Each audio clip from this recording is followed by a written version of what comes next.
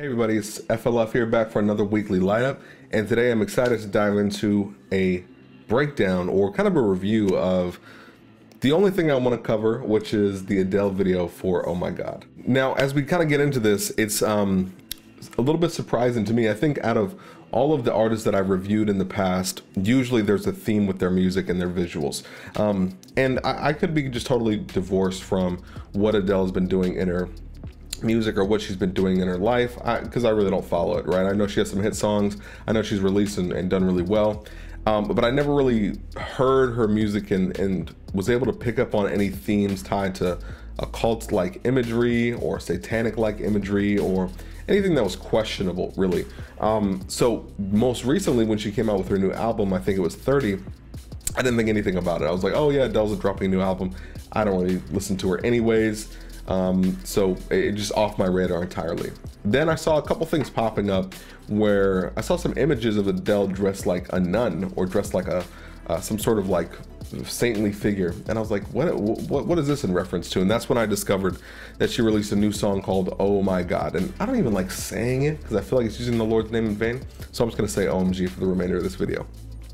But when I started looking into it, it was kind of shocking, you know, to say the least, because again, this is never a character who I've associated with any of this stuff. And not only the video itself, it's not like the song content was completely divorced from the video, but the actual video and the song both had some pretty heavy themes around kind of like what I would say occult-like imagery and thematics throughout it. So as we kind of get into this video, I want to look at not only the lyrics, but also the music video and a kind of a blow-by-blow breakdown on both of them. So first, let's dive into the actual lyrics, because I think this is where a lot of this stuff is going to be rooted in. So in verse 1, here's what she says: I ain't got much time to spare, but I'll make time to show you I care. I wish that I would break my walls, but I'm still spinning out of control from the fall. Boy, you give good love, I won't lie. It's what keeps me coming back even though I'm terrified. What stands out to me is she says, I'm spinning out of control from the fall. Now, when we think of the fall, and you'll see this kind of tied in thematically with the video, I think of the fall of Adam and Eve when they took a bite from the forbidden piece of fruit, right? They bit it, and that was considered the fall of humankind, right? That's when sin came into the world. That's when we went from that union, that communion with God that we're able to have, that face-to-face, to no longer being able to have that. And at the end of the verse, she goes on to say, it's what keeps me coming back even though I'm terrified. So I'm spinning out of control from this fall into sin is kind of how I'm taking that. But I keep coming back to it even though I'm terrified, because it's so good. The love is so good. Now let's go into the pre-chorus and the chorus as well to kind of see how this breaks down. So the pre-chorus: I know that it's wrong, but I want to have fun. I know that it's wrong, but I want to have fun. So again, acknowledging, I know this thing that I'm doing is wrong, but I enjoy it. That's why I'm coming back. I've been spinning out of control, but that's why I keep coming back to it.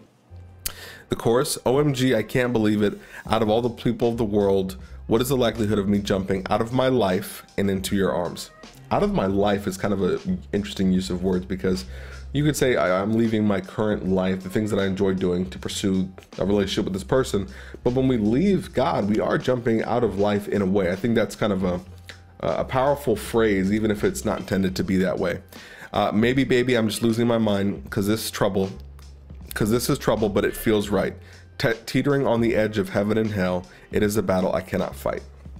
So again, like, people will often kind of say I'm reading into things, but when you have all of this image, I'm spinning out of control from the fall, you give good love, I won't lie, keep coming back to it, I know it's wrong, but I want to have fun, and then they go on to say I'm teetering on the edge of heaven and hell, it's a battle I can't fight. I don't know what else to really read into that, except that they're intentionally kind of tying in this imagery because they want either a shock value, they want to tell the story, but they're tying in this imagery, they're tying in these themes. In the second verse, she goes on to say, I'm a fool, but they think I'm blind. I'd rather be a fool than leave myself behind.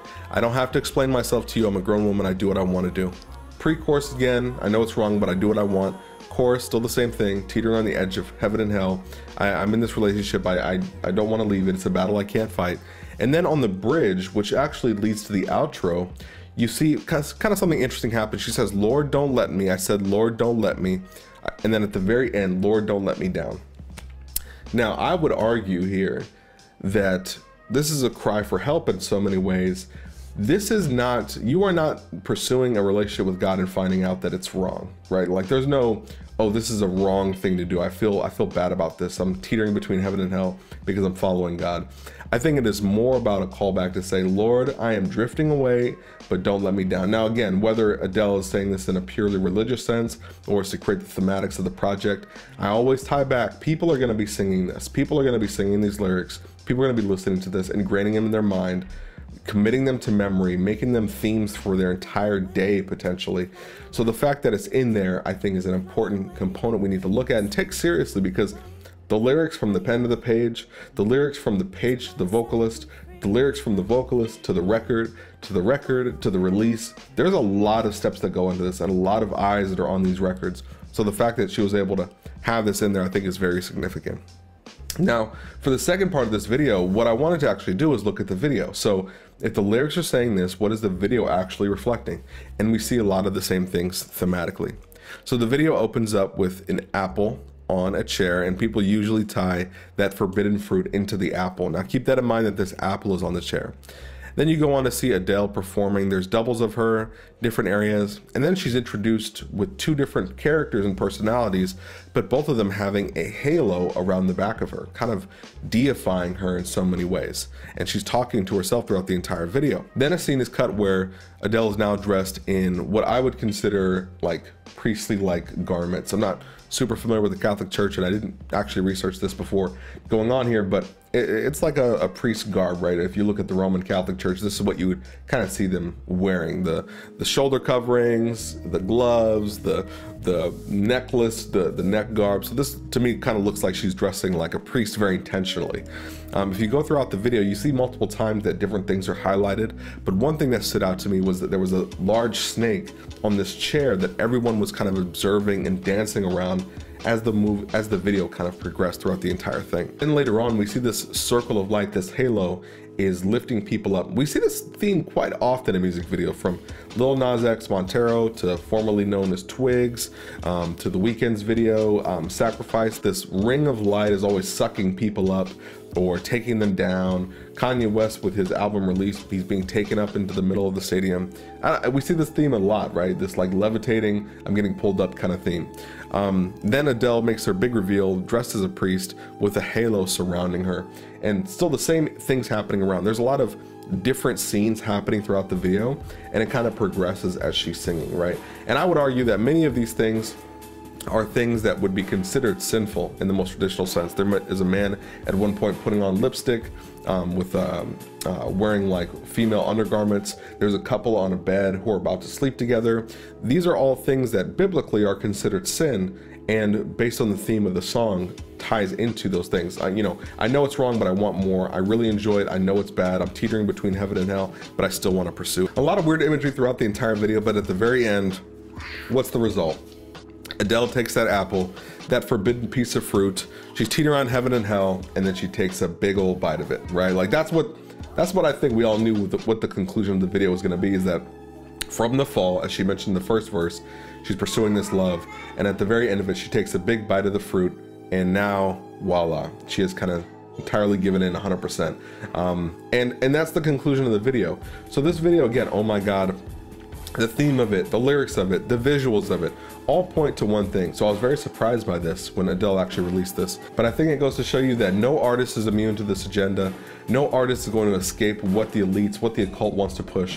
And I think ultimately, even someone as big as Adele, who might be able to control 90% of their music, or if she's the one pushing this potentially, but even if she was able to control 90% of her music, there's still that 10% where they're gonna have a say-so in it and be able to do what they want. And I think this might be an example of that. But overall, the theme is there.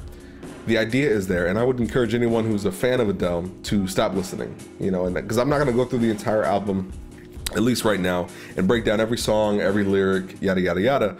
But potentially, if we're seeing this in one place, it is likely that there's going to be other places where she's wrestling with the same kind of things.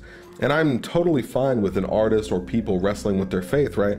I think it's more about the misrepresentation of the character of God, the misrepresentation of the relationship dynamic that exists, and also the fact that people are going to be committing these lyrics to memory. They're going to be singing them, and they're going to be singing things and saying things like, you know, I know it's wrong, but I want to feel good. I'm a grown woman. I could do what I want to do. I'm teetering between heaven and hell, but I love this relationship that I have. I think when you have committed those lyrics to memory, again, and you're committing them to song, and you're making them themes for your life or moments of time throughout your day, I think that's a dangerous thing, to have those kind of concepts embedded in who you are and embedded in your memory. Now, again, this is totally from a Christian context, so take that with a grain of salt if you're not a Christian, right? I think that you would be better off not listening to this and pursuing Christian content, but at the same time, I don't want to cast this wide net to say the way that I'm seeing it is the only way that it will ever be seen, because I don't think that's the case. But I do think from a biblical, Christian, Holy Spirit-led standpoint, this is exactly what's going on, and we need to be very mindful of it. Thanks again, guys, for tuning in. Be sure to hit the thumbs up for the YouTube algorithm, hit the subscribe button and the bell for notifications if you haven't already, to get alerted when new videos are uploaded. God bless, and let's light up Babylon together.